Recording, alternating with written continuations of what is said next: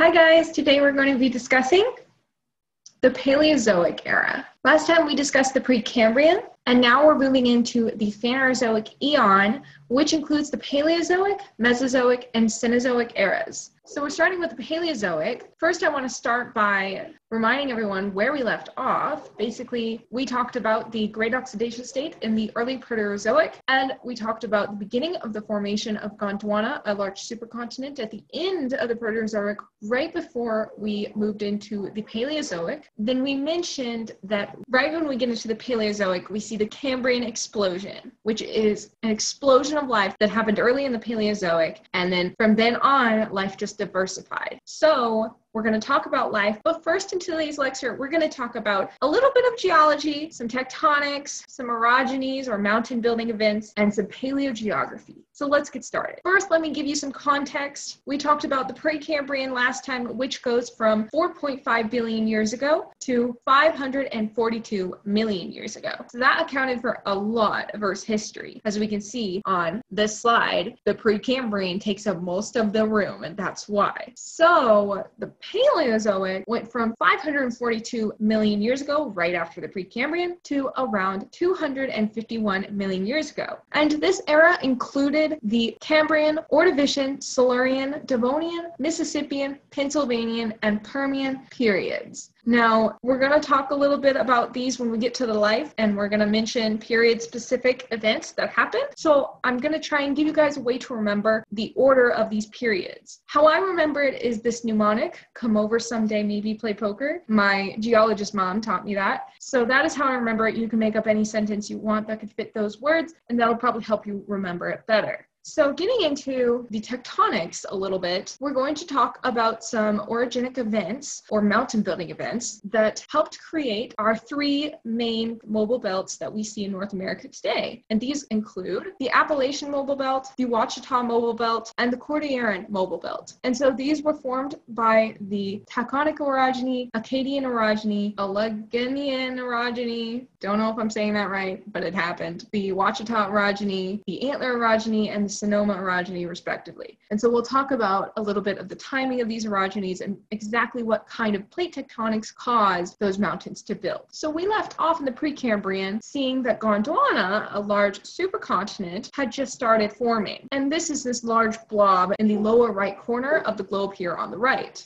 This supercontinent began to form at around 550 million years ago, which is where we left off the late Proterozoic Eon, and now we are moving into the Cambrian period of the Paleozoic era. And in this period, Gondwana continued to grow, and a few other really important continental masses, such as Laurentia, Baltica, Siberia, and Kazakhstania, included the modern-day countries and continents listed next to each one of them. Now, for simplicity purposes and just to understand the orogenies I mentioned earlier, we're only going to focus on three of these continents: Gondwana, Laurentia, and Baltica, which are highlighted here in yellow, orange, and pink, respectively. These continents started as separate continental masses coexisting with an ocean in between them called Iapetus Ocean. And we can also see the Siberia continent here too. But for now, let's just focus on Laurentia and Baltica, because those two are going to be important for what we're going to see happens between the Cambrian and the Devonian. So remember, the Cambrian was about 542 million years ago to 490 million years ago. So from then to the Devonian, around 420 to 350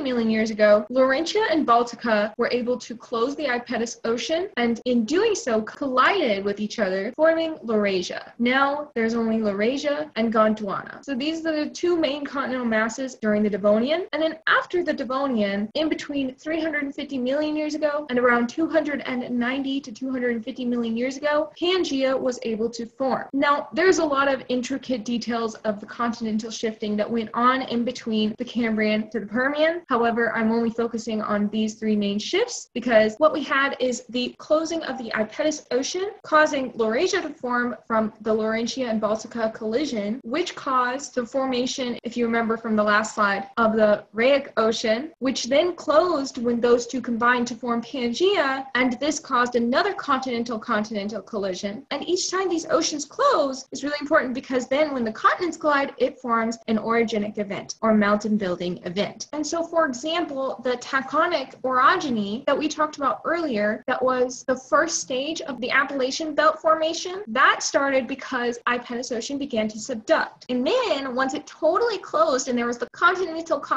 collision of Laurentia and Baltica, that caused the second stage of the Appalachian belt formation, which was called the Acadian orogeny. Then Laurasia was formed, which then collided with Gondwana, closing the Rheic Ocean, which caused the third stage of the Appalachian belt development, and this was called the Alleghenian, I think I'm saying that right, orogeny. Now, Laurasia and Gondwana were engaged in continental collision events in multiple stages, and a later stage of this continental collision caused the formation of the Ouachita mobile belt in the aptly named Ouachita orogeny, or mountain building event. And as for our last mobile belt we discussed, we mentioned the Cordilleran mobile belt, which is now located on the western side of North America, and this mobile belt was created in two orogenic events, the Antler and Sonoma, which were ocean-ocean subduction events and ocean-continent subduction events, respectively. So not necessarily continent-continent collisions, just as the Appalachians and Ouachita mobile belts were formed. So now that we have that cleared up, I also have on this slide that the formation of Pangea had profound effects on global climate and living organisms, and we'll talk about this later when we get to the mass extinction that occurred during this era. But first, let's do a quick review over the geologic events that we just went over that occurred in the Paleozoic era. So this is a picture I showed you at the beginning where we left off from the Precambrian. We have the beginning of Gondwana formation, great oxidation, and Cambrian explosion, which we'll take completely off right now because we're only going to talk about those again when we get to the life portion of this video. But for the geologic event portion, let's first expand this portion, the Paleozoic era portion, shown here. And now I still have the beginning of the Gondwana formation listed here, so you can look at that for reference, and that happened in the Neoproterozoic, which was right before the Cambrian. So going from right to left, as we go older to younger, let's start with each event we just went over. First, we had Gondwana, Laurentia, and Baltica coexisting. Then we had the Iapetus Ocean closing, causing the Taconic orogeny, or the first stage of development of Appalachian Mountains. Then we had Laurentia and Baltica collide in the Acadian orogeny, and then we had Laurasia form as a result, and then we had the Rheic Ocean close as Gondwana and Laurasia collided, and then we had Alleghenian and Ouachita orogenies as a result of this continental collision, and then we had Pangea form. Now, for purposes of simplicity and just talking about how Pangea formed, I didn't really have Cordilleran mobile belt development stages on here just because I didn't really have room. However, keep in mind that it was also occurring during the Paleozoic era. However, also keep in mind that the continental collisions were important for forming the supercontinent. Now that we have that out of the way, we can move on and say, okay, enough with the rocks. What about the life? So, Paleozoic life. First, like we said earlier, we had the Cambrian explosion. This was an explosion of more complex and diverse organisms. And this was also when the first organisms with hard parts appeared, which, if you watch my fossil preservation video, you know that hard parts and rapid burial are the most important things for preservation potential, or being preserved good. And so we're very happy that hard parts showed up because we have a very extensive fossil record from this point on. However, this is not to say that soft-bodied organisms went extinct. They were still around and they were still abundant. The hard part organisms did not take the place of soft-bodied organisms. They just branched out a little more. So let's go through this in stages. First, I'll start with the early Paleozoic life. I'll talk about the invertebrates, the plants, and the vertebrates. Then I'll talk about mid-Paleozoic and then late Paleozoic accordingly. So we had mostly marine organisms throughout invertebrates, vertebrates, and plants all the way until the late Ordovician. And some of these marine invertebrates in the early Paleozoic included archaeocyathids, which were very short-lived. They only lived during the early Paleozoic, so they provide us very good index fossils. And we also had trilobites evolve, which are also very good index fossils for the entire Paleozoic because they have very distinct morphologies for each period of the Paleozoic. Additionally, we had brachiopods, nautiloids, graptolites, dermatoporoids, tabulate corals, and stromatolites. You may recognize stromatolites here because I talk about it in the Precambrian. This is about the only organism listed here that was also in the Precambrian. Most of these just appeared in the Cambrian. And these are important because a lot of them were really important for the ecosystems, especially such organisms as reef builders like the corals or the stromatoporoids or the sponges or even mollusks. So you have to remember that these invertebrates can't just be brushed off. They're very important for the entire marine ecosystems and terrestrial ecosystems as a whole. Next, we'll talk about early Paleozoic plants. We had photosynthesizing cyanobacteria in the Precambrian, which we talked about was the reason reason why we have the Great Oxidation Event and the late Neoproterozoic oxidation event, which was likely the cause, or at least linked to the Cambrian explosion. And so what happened to these cyanobacteria? Well, the cyanobacteria still existed. They were a little bit less abundant after all the other organisms kind of took over a lot of Earth. However, they actually, in a way, became incredibly diverse because they put a little bit of themselves in every plant that came after them. What I mean by this is that a eukaryotic cell that eventually evolved into the first plant cell long ago once swallowed a cyanobacterial cell. Eventually, this caused their symbiotic relationship in which the cyanobacteria evolved to act as the cell's chloroplast, causing that eukaryote to be able to perform photosynthesis. And this caused the evolution of all plants, which is pretty freaking cool. They basically have a bacteria inside them. Now, it's evolved to function as part of the eukaryotic cell now. It's not necessarily like a microbiome. It doesn't act independently, but it once was its own organism. So I just think that's really cool. Now, moving on to a little bit later in the early Paleozoic, we have the late Ordovician,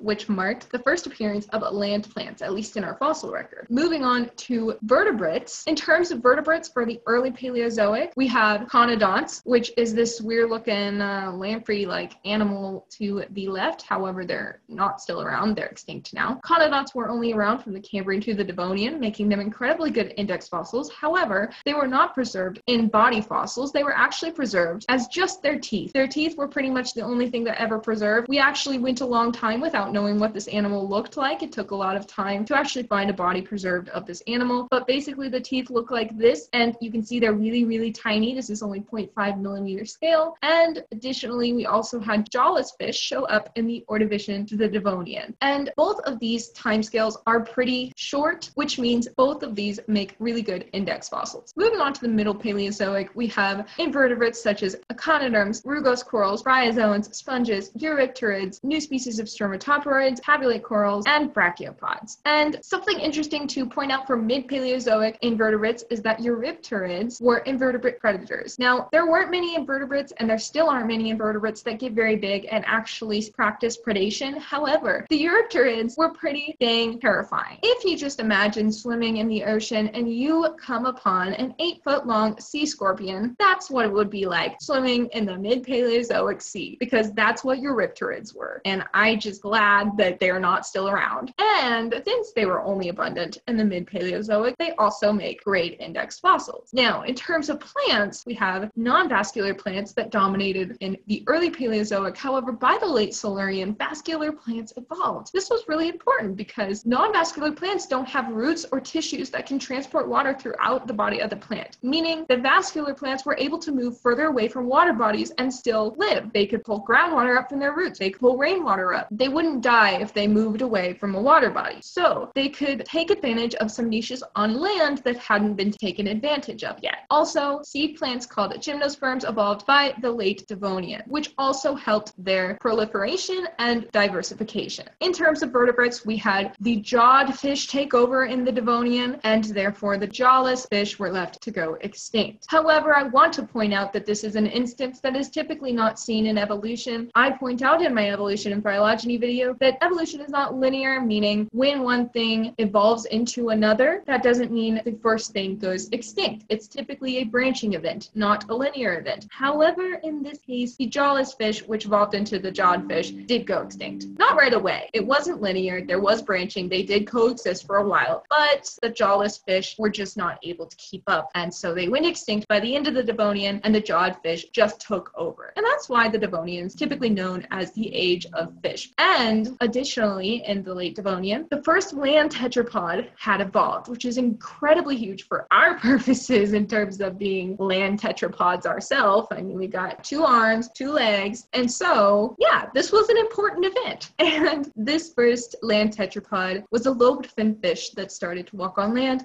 and he was named Tiktaalik and is shown here to the right. Moving on to the late Paleozoic, in terms of invertebrates, echinoderms, bryozoans, and brachiopods continued to stay abundant, and additionally, we had a new type of foraminifera. I didn't mention foraminifera that much earlier in the Paleozoic just because they're microfossils. They're not really big invertebrates. Not a lot of people know about them, but they have been around since the Cambrian, and they're microfossils that form an abundance of diverse morphologies that we can use to our advantage when studying past environment and climate and using them as index fossils. For example, the fusulinids, which were only around from the Mississippian to the Permian, or in this time scale shown here, the Carboniferous to Permian, they have a really short time range, and so therefore they make really good index fossils. And these guys look a little bit like little tiny rice grains, and I'll show you a picture in a later slide when we talk about index fossils, but they have really distinct morphologies in the Mississippian, Pennsylvania, and Permian respectively. Therefore, we can tell pretty much exactly where we are in the rock record when we find these guys in the rocks that we're looking at. Additionally, they not only had a short time range, but they were incredibly geographically widespread, which is another really awesome thing when we want to have an index fossil. Geographically widespread index fossils means that we can correlate rocks around the world from that age. Additionally, when we look at late Paleozoic vertebrates, we have incredible steps in evolution that went on during the late Paleozoic. Like I said, we have the lobe-finned fish come onto land, forming early amphibians. However, they still had to stay near the water because of the ways that fish and amphibians lay their eggs in a gelatinous-like coating, which limits how far they can go into land. However,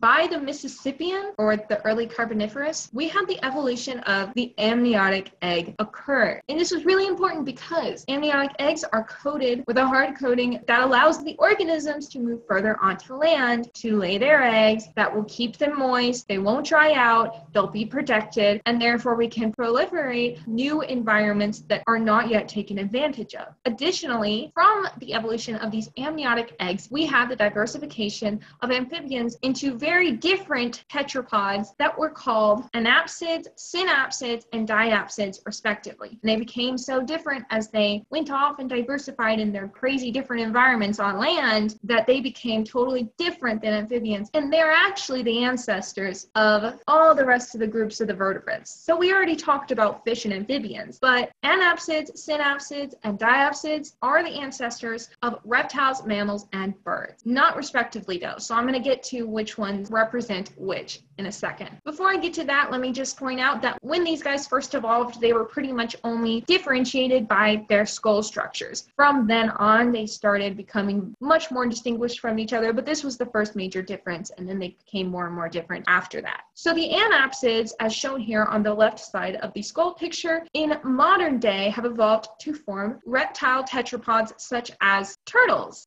Next, diapsids, which are shown here to the right of the skull picture. These went on to form modern-day snakes, crocodiles, lizards, and birds. These are all really different organisms, so you know that these guys had to do some major diversification, which they did. But we'll talk about that in later videos over the Mesozoic and Cenozoic evolution. Moving on to synapsids, these guys were really important. And when I say that, I mean these guys eventually evolved into things that became mammals, and that's why I'm focusing more on them.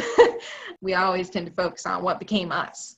With that said, this guy is shown here in this picture. This is just one of the groups of organisms that the synapsids included, which is called the plesiosaur or sailback synapsid. And they also went on to further evolve into a more advanced type of synapsid called a therapsid, an advanced branch of synapsids with differentiated teeth, powerful forelimbs, and characteristic mammal-like jaws and skull structures. And a certain type of therapsid went on to evolve into a cynodont, which pictured here had all those characteristics. And this is the type of therapsid that was able to survive the Permian extinction event, which will become important when I talk about it on the next slide because it was a major extinction event that wiped out a lot of animals. So the survival of this little guy basically paved the way for mammal evolution as a whole. Now let's move on to the thing I know you've all been waiting for, the extinction. The end-Permian extinction, or Permo-Triassic extinction, marks the greatest extinction in Earth's history. And when I say greatest, it doesn't mean great in the way we typically use the word. It means largest, most detrimental, just insane, lots of dying things. This was caused by a lot of things, which we'll get into in a later slide. However, before we get to that, I'll just mention that it did cause 95% of marine invertebrates and 50% of terrestrial vertebrates to go extinct.